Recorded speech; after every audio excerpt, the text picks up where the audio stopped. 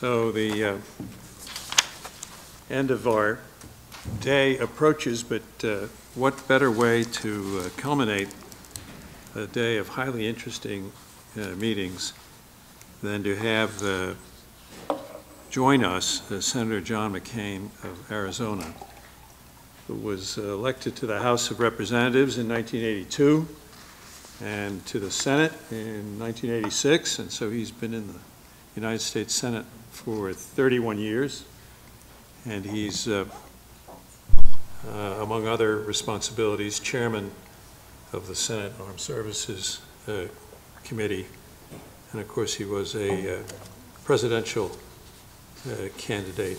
You didn't have to mention. Well, I wanted to hear your sleeping like a baby story. So thank you very much for joining us. I should add that my own acquaintance with and friendship with the senator goes back many, many years to the early 1980s when I was ambassador to Honduras. And then again when I was stationed in Mexico, and Senator McCain, coming from the neighboring state of Arizona, was a frequent visitor to our post and a very strong supporter of the North American free trade agreement. So John, we've been talking about the hemisphere today. There are a lot of discussion of trade. Wilbur Ross was here, among other people, and Paco Palmieri, the acting assistant secretary for Western Hemisphere Affairs. And there were a number of issues that came up, and I thought maybe if I could just mention a couple of them and ask your views on those. And I thought perhaps I might start with Venezuela, given the situation there, and given the fact also that on the 8th of May you wrote an op-ed piece, which was an excellent piece, on why we must support human rights. And the situation in that country now seems to be approaching some sort of a boiling point, although it's been doing that for a long, long time. And just be interested in hearing your take on the situation there and what it is you think the United States can do about it. Not a lot. I think that, first of all, thanks, John. Thanks for your long service. John and I go back to the Coolidge administration. We like Cal. He was a great guy. I thank you. Look, you know, there's all kinds of things happening in the world and in our hemisphere, and this wave of populism is one of them. But I think the Venezuela one is especially disturbing for a whole lot of reasons. Recently, people have been killed. There's no doubt that the media shows pictures of babies literally starving, people going through garbage dumps who were some time ago middle income, quote, middle class individuals. And apparently Mr. Maduro is going to imprison more people. I met with the wife of one of the leading opposition who was in Washington a few weeks ago. She's just a fantastic person. I can't imagine what it would be like to be a wife or husband and having your spouse in prison, not allowed to see that spouse. And of course, he was really not only symbolic but actual leader of the opposition. It's hard to believe that that Maduro has stayed in power as long as he has. I hope that we can try to exercise some pressures on him. One of the problems with sanctions, as we all know, and some of the things I say here insult your intelligence, but when you impose sanctions, you really do hurt people. And sometimes you hurt a lot of innocent people on the way to harming the government. And when you have a person such as Maduro, he probably doesn't give a damn. Although the massive demonstrations have been really remarkable. All I can say, John, is that this is an affront to everything we stand for and believe in our own hemisphere, about human rights, about dignity, about people's right to express their views. We're now using force to break up these demonstrations, although they're so massive they're not able to. I would like to see maybe this is a little utopian, but I'd like to see the OAS maybe think about something even along the lines of condemnation, of really exercising the prestige that is associated with the Organization of American States. Frankly, they have a reputation of being a great debating society. It would be nice to see them to take a very firm and strong stand, and in behalf of these innocent millions who are suffering, what is it, 2,000% inflation, some ridiculous thing is that. I know we're not going to spend more time on it, but if we really believe in human rights, we should have the President of the United States of America speaking out in their behalf. Right, and just to say that the Secretary General of the OAS has been a leader on this subject. Been very good at it, Yeah. and I was interested that Venezuela announced their departure. It's the first time in the history of the OAS that, as we all know, that a country has withdrawn from membership. Well, thank you for those views. Something a little closer to home, Mexico, NAFTA, U.S.-Mexican relations. Kind of Mr. Trump's position early on in the campaign, and even now, has created quite a bit of uncertainty in the country of Mexico, not to mention Canada, but I think Mexico mostly.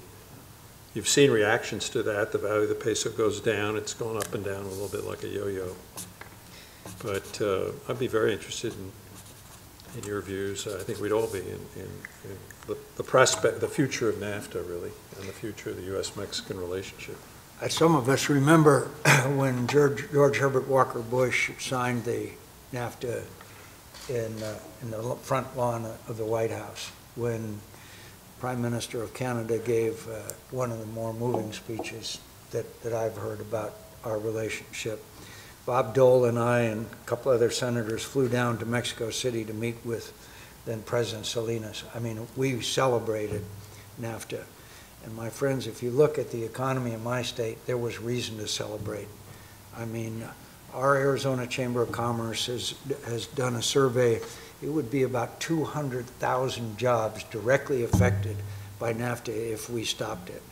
My friends, there's lines of trust. Our challenge in Arizona, as it is in other ports of entry, is expanding the capability to handle all the traffic.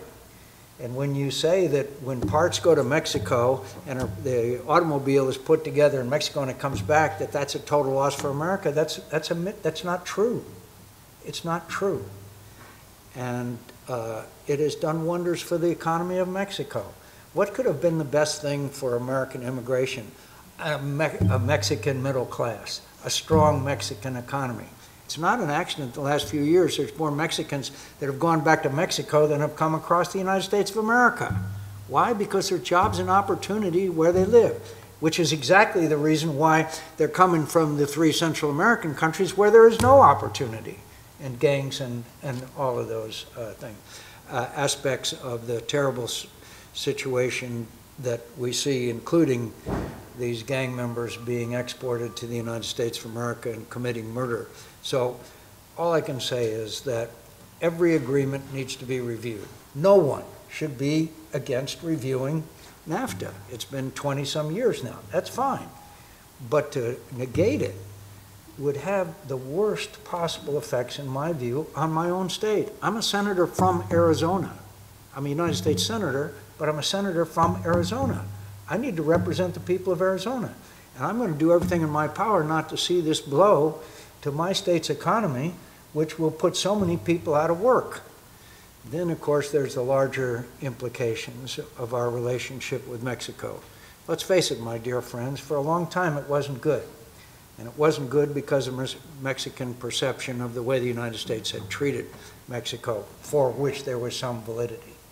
And now, our relationship with Mexico, until this came up, was absolutely tremendous. The governor of Sonora and the governor of Arizona have a very close relationship. We spend time together. We do things together. My friends, Spanish was spoken in Arizona before English was.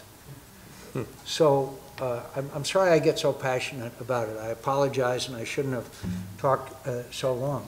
But I happen to believe in free trade. I also happen to believe the American worker can compete with any worker in the world. And I don't think the playing field is that unlevel. Which brings me, by the way, to the lumber thing with Canada.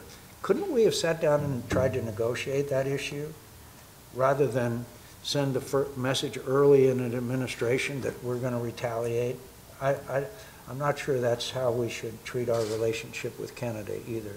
I think the answer to that latter question is that there had been 2-3 prior agreements, and then they lapsed. And I think you're right. The administration could have opted to pursue an agreement first. I would hope so. I would hope so. Yeah. Well, and there's the. By the way, I speak about the United States and Mexico. I would remind you that we welcome thousands and thousands of our Canadian friends who come and spend the winter with us in Arizona. We're very grateful. We're extremely grateful. The only thing that angers me is when we have a hockey game and we play Edmonton or Calgary, there are more goddamn shirts for those teams than there is for the Arizona Coyotes. But other than that, I love our Mexican friends. And quite a few actually decide to take up residence there, too. I've noticed that. We talked about immigration. We talked about Mexico. Could I talk about immigration a bit with you, my friends? Sure. Because I think it's a really important issue. Sooner or later, we will address the issue, okay? You can't have 11 million people washing around your country that are there illegally and not address it sometime. And I won't review the past except to say I worked with Ted Kennedy the first time for comprehensive immigration reform. We worked, 8 of us, one of them was Chuck Schumer, the now majority leader, called the Gang of 8. I hate that when a gang. We got it through the Senate with a very large number, and they refused to take it up in the House of Representatives. The issue is not going away. We need to have a secure border. We need to have a path to citizenship for people who have been in this country. Long, hard, tough path. Back taxes, behind everybody else, learn English, all of those things that you would expect someone qualified for citizenship should do. We have to have E-Verify, that an employer will hire someone that doesn't have the E-Verify, proving they're in the country legally. That employer is prosecuted. And we also have to take care of the dreamers, the children, people who were brought to our country as children. They weren't brought at their own volition, and they should have an opportunity to become citizens. That is the broad outlines of an immigration reform that will sooner or later in this country be adopted. And we have a program, by the way, if I could just mention, if you're a green card holder and you enlist in the military, agree to serve in our military, you have an accelerated path to citizenship. There are green card holders, my friends, and I've met them, who have literally lost their lives in Iraq and Afghanistan in the hopes of becoming citizens of the United States of America. We shouldn't forget how precious that is and what people are willing to do in order to achieve it. There's also the aspect of Central Americans and the programs we have now to help fund the so-called Northern Triangle with different kinds of programs to help encourage more economic development there in Guatemala, Salvador, and Honduras. And I was happy to see that in this budget that's going to carry out until October 1st, the money allocated by the administration's budget, I think, is roughly equivalent to what was voted last year. And so hopefully that attention can continue to the issue of the development and the well-being of these Central American countries, because that's the next problem after having dealt with the problem of immigration from Mexico. Could I mention one other aspect of our relations with Mexico? There's a flood of Mexican manufactured heroin coming into our country. And I regret to say that one of the major distribution points is Phoenix, Arizona, because it comes across the Sonoran border. We're going to have to do a better job of enforcing our security. It's killing people all over the Midwest and the Northeast. And it's vicious, and fentanyl is part of it, and that's killing people as well, as they're taking off opioids for whatever reason and turning to this Mexican heroin, it is a very serious issue and argues again for a secure border as far as the flow of drugs is concerned. As far as the Northern Triangle is concerned, John, it's going to be a very, very, very big problem for a very long time. I read that 10% of the population of Guatemala, Honduras, and El Salvador have left their home countries in the last 2 years. The last 2 years, 10% of the population. And and I think we've done a lot to try to help. We've met, I myself have met with the presidents of those 3 countries. We have invested $750 million, is a lot of money. And I think we are going to keep that commitment. But it really does show that governments matter. Governments do matter. And we need to see a cleanup of the corruption in those 3 countries. And I do not mean to Bigfoot them, but we really need to see where that $750 million is going and whether it is really being effective or not, because it doesn't seem to have had an effect of the outward flow of people from both of those countries. They don't all come to the United States of America, but the situation in life is so untenable that they leave. It's a sad, sad, tragic tale. We have a few minutes left for time for questions from the participants. So if you would just raise your hand and identify yourself and direct your question to Senator McCain. Well, thank you very much. Right here. Yep.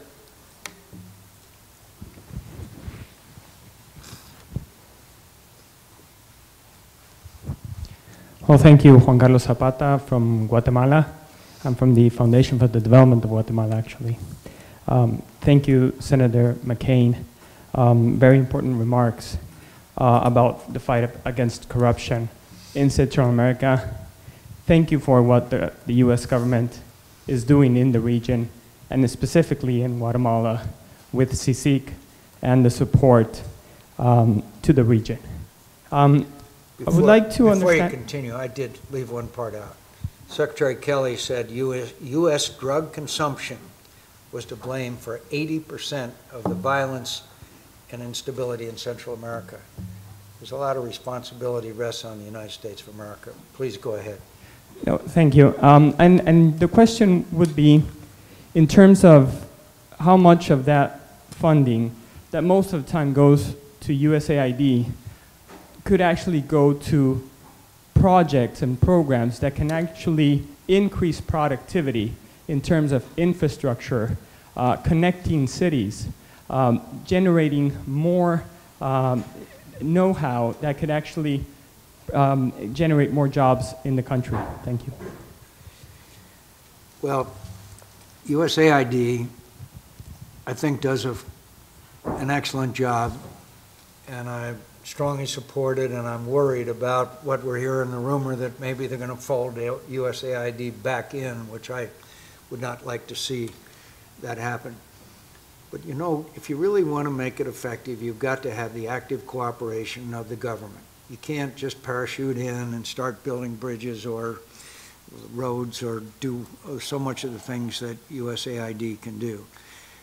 There have been numerous meetings with the 3 Central American presidents. There have been numerous studies and reports, and unfortunately, it doesn't seem to have been a lot of improvement. In fact, as you know, one of the major factors in our prisons today is members of those gangs, which is really an unhealthy situation. So I don't blame USAID, but I do think that, and I love America, I'm proud of our country, but when there is a demand for a product, there's going to be a supply. That's why this Mexican heroin is doing so well. You know, one time we had a first lady that used to say, just say no to drugs. Her name was Nancy Reagan. So maybe we ought to start putting some emphasis on the demand side of this equation. and that's education. I wonder how many kids that have taken fentanyl realize how dangerous it is. I wonder how many kids realize that the best way to end up on the street is to become a drug addict. And so I think that we are not doing enough here to try to stem the demand, because economics 101 is obviously when there's a demand, there's going to be a supply. I'm not letting Guatemala, Honduras, or El Salvador off the hook, but I am saying that I'm not sure we're doing our side of the mission as well, besides pouring money into it.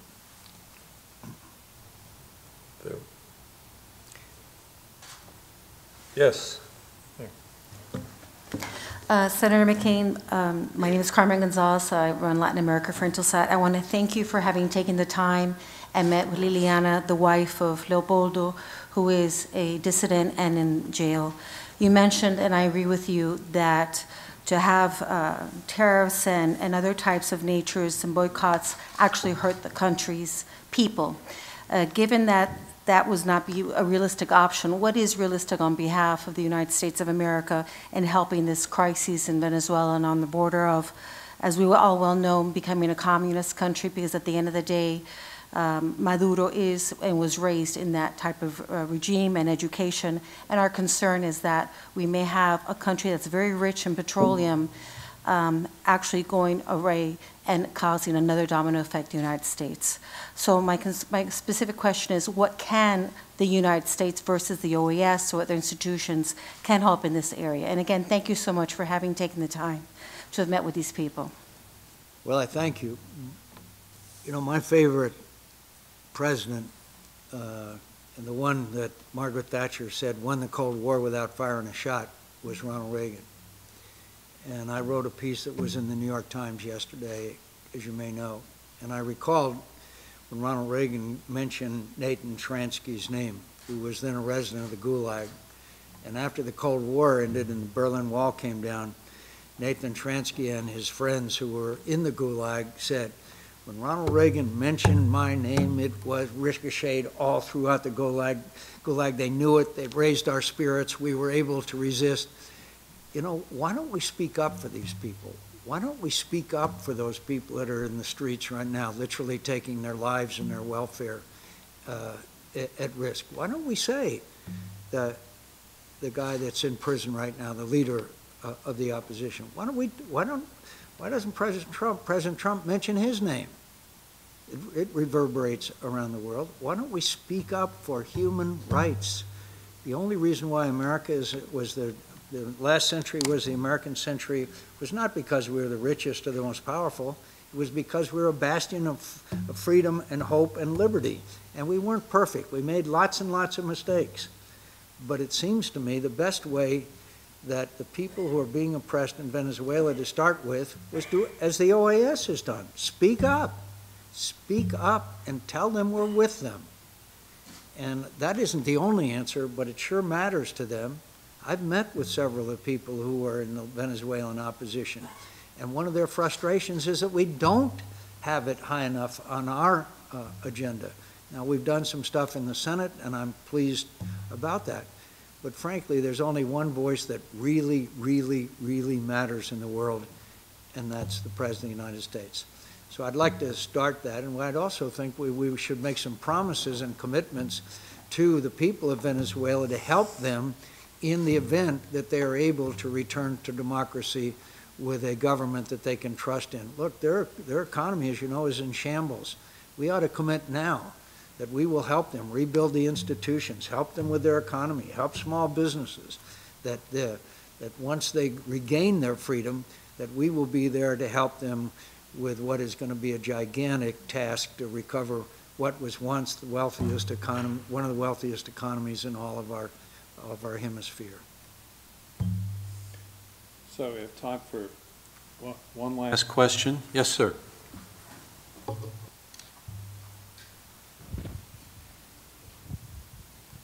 Hi, good evening. Thank you for your time, sir.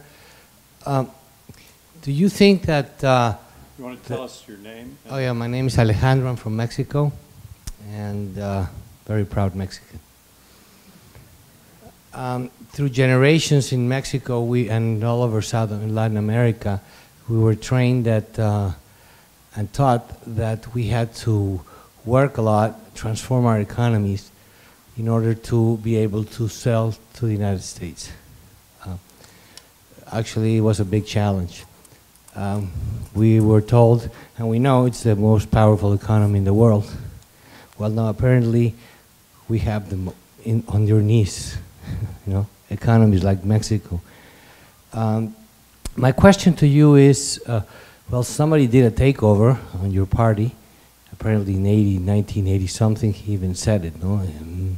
If I ever want to be president or something, I will use the Republican Party to do so. What would be the lessons for your party with what happened in order to be able to play the responsible role you guys have in the world economy, since you really are the most powerful nation in the world? Well, first of all, could I say that it's none of my business, and I do not pretend or in any way intimate that I want to be involved in the upcoming elections. But I have told many of my American friends, fellow members of Congress, that if you elect a president of Mexico that is anti-American or really far left in many respects, that it's not going to be good. It's not going to be good for a whole lot of reasons, including cooperation against drugs, a whole lot of reasons. And when we say that we want to do away with the North American Free Trade Agreement, that's not helpful to a more pro-American candidate. So I'm very worried about the upcoming elections in Mexico. There's another aspect that we haven't talked about that I know that you know about and have discussed in our hemisphere, and that's the involvement of Russia, China, in Latin American economies. They are, especially the Chinese, are playing a bigger and bigger role, offering infrastructure and all kinds of things like that. And there's always the threat of jihadists coming out of Raqqa, which they are coming out now in a stream, that they get to your country or they get across the border to our country. That is a real threat because they're coming out in large numbers as they see Raqqa is probably going to fall sometime in the coming months. So I think it's very important for us to understand too as politicians that the Hispanic community will and does now, but will in the future play a very major role in many states. 60% of the kids in school in my state are Hispanic, okay? Someday, in not too distant future, they will be voters. And that is the reality of the process. And unless we Republicans do a better job of outreach and making our Hispanic community in Arizona particularly aware that we are mainly with them, whether it be small business, whether it be taxes, whether it be pro-life, whether it be pro-military, there's a whole lot of areas, then we are going to lose in our state. So that's just a harsh reality. I'll tell you a small item of interest. In the last election, I received 47% of the Hispanic vote, okay? But the interesting thing is, well over 50% older Hispanics knew me. Younger Hispanics voted the other way because they didn't know me, because for obvious reasons. Very interesting. So all I can say is that I believe that we are facing challenges in this world that we have not faced since the end of World War II in 70 years. And that new world order is being upset in Europe, but it's also being upset in Paraguay, in Guatemala, in Honduras, in El Salvador, and there we're seeing a kind of a Argentina, Ecuador demonstrations that 10 years ago you and I would think it never happened. And people are taking to the streets, and it's a commentary on social networking. Do not underestimate the influence of young people of social networking. Do not ever underestimate that. That is what gets them in the streets. That's what gets them to vote. And that's what gets them involved in the political process. You know, most of the young people on my staff don't own a television set. They don't need one. They get everything off the internet, obviously. So all of us who are in positions of responsibility had better understand that this new populism, which is healthy in some respects, but also dangerous in other respects. We just dodged a bullet in the French election, okay? But does that mean that that issue is now put to bed in Europe? I don't think so. And so I think we have to do a better job in both the United States of America and in Mexico of understanding and communicating with the younger generation, which is now becoming of age, and they're not satisfied with the status quo, whether it be in Mexico or whether it be in New York City. Could I just say I thank all of you for all you do. Sometimes when we get fixated on Iraq and Syria and refugees and all that, we may not pay as much attention to our own backyard. I believe that my state is enriched by our heritage. I believe that my state, it makes me a source of great pride because of our culture and our food and our celebrations and our achievements. And so what you're doing, I believe, is of the utmost importance. I'm glad you are here, and I commit to you that I will pay as much attention as I possibly can to my own backyard and my own neighbors who have made my life and that of my children and everybody else's children a much better one. And I urge you, not real soon, but maybe in the month of October, please come out to Arizona. We take all plastic. We take all plastic, and we'd love to have you come and visit us. Thank you. Well, thank you.